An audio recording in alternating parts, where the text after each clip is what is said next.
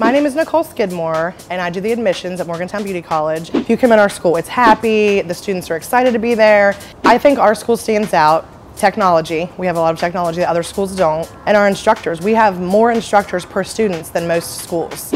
I see a lot of growth from the time the students start with me in admissions to the time they graduate. They are, of course, unsure of themselves when they start at school. This is all new to them. When they leave, they're confident. They know what they're going to do. They're excited. It's amazing the growth that they have from the first time in to when they're graduating.